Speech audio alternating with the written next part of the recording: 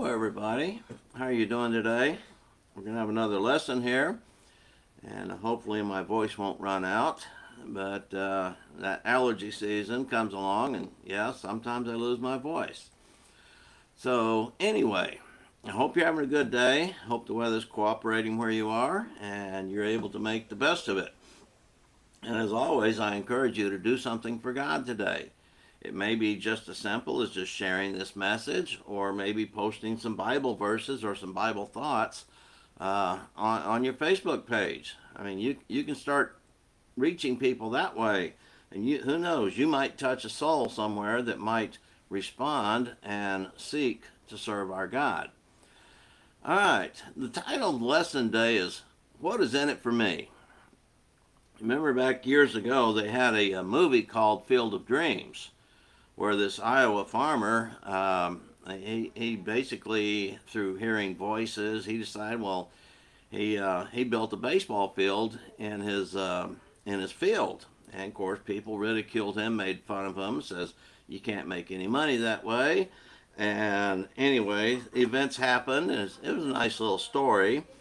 And then of course, as we go along, we find out that he eventually, after seeing all these things, he asked the question, well, what's in it for me? I mean, and people are that way. I mean, people might do something, but what's in it for me? And we know even God asks us to do things, but really our response, and if we're going to be honest with ourselves, well, what's in it for me? See, some of us remember in times past when somebody needed to raise money. Well, what did they do? Well, sometimes they just went around and said, okay, here's the need, and so can you give me some money? And so people would give a quarter, they'd give $1, they give maybe $5, and maybe that would be it. But then all of a sudden we started taking initiative from what the schools were doing. Schools were raising money, so what did they do? They sent their students out trying to get magazine subscriptions. They sent their students to sell candles or some other trinkets or nuts and candy. Oh yeah, the candy was great. I mean, $1, you get a whole candy bar. And that was really neat. And then other people started having fundraisers, but instead of just putting out a bucket and say, hey, drop your money in here, what'd they do? Well, they had an incentive. See, they would put up something for a raffle. And so you could go along and someone say, I need some money. You might give them maybe $1 or two, but if you'll buy a $5 raffle ticket, I mean, then you might win this prize, whatever it might be. And if it's something you thought about that you really want, okay, you'll fork over that $5 real easy. Oh yeah, here's $5. And and the incentive to doing this is not to be benevolent, but it's basically to hoping that you will win. And sometimes they have food prepared. I mean, they might fix up a barbecue plate for a fundraiser. A lot of government agencies, fire departments do this. They have fish fries and they have barbecues and stuff like that. And we'll charge you like $5 a plate or $10 a plate. And of course, you feel good. You're getting a meal out of it, and the fire department is getting a few dollars out of it. So you think that's a win-win situation. And so, yeah, I noticed probably years ago that people all of a sudden, they just didn't give charitable donations. They were trying to get something for themselves. And so that's the idea of what's in it for me. You know, you need money to pay the hospital bill for your sick relative, but what's in it for me?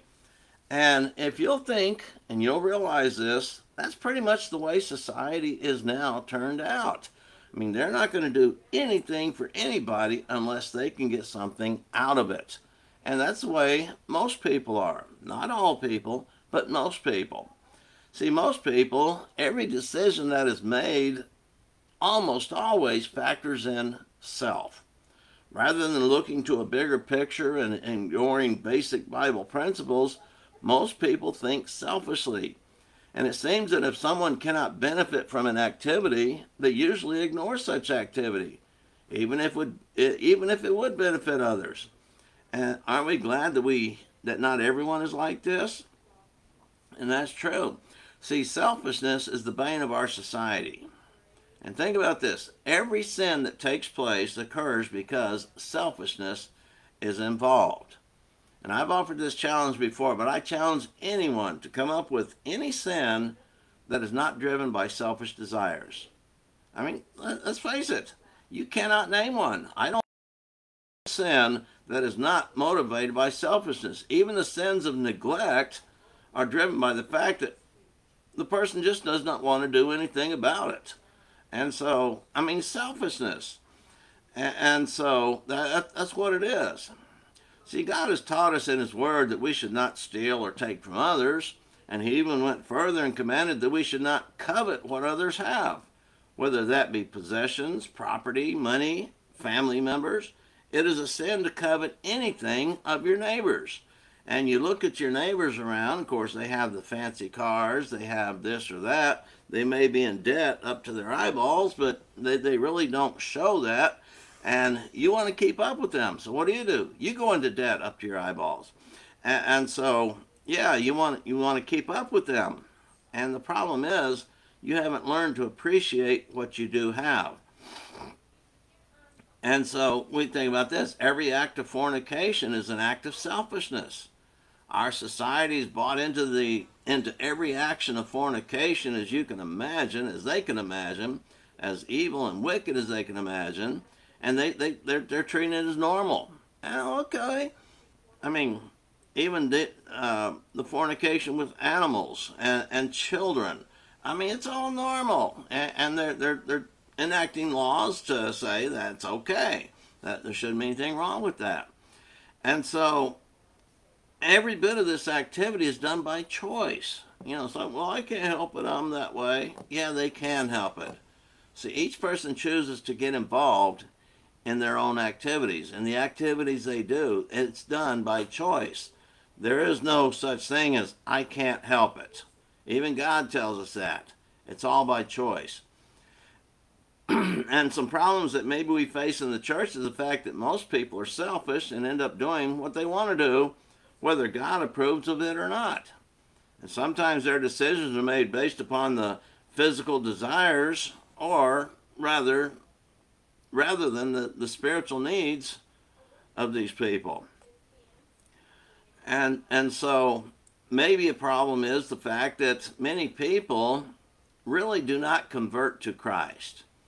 See, they've heard something and they thought they could get something out of it, and so they went through the process and were baptized. And, of course, the problems that they have in life, and they want to make them better. Well, yeah, everybody wants to make their situation better.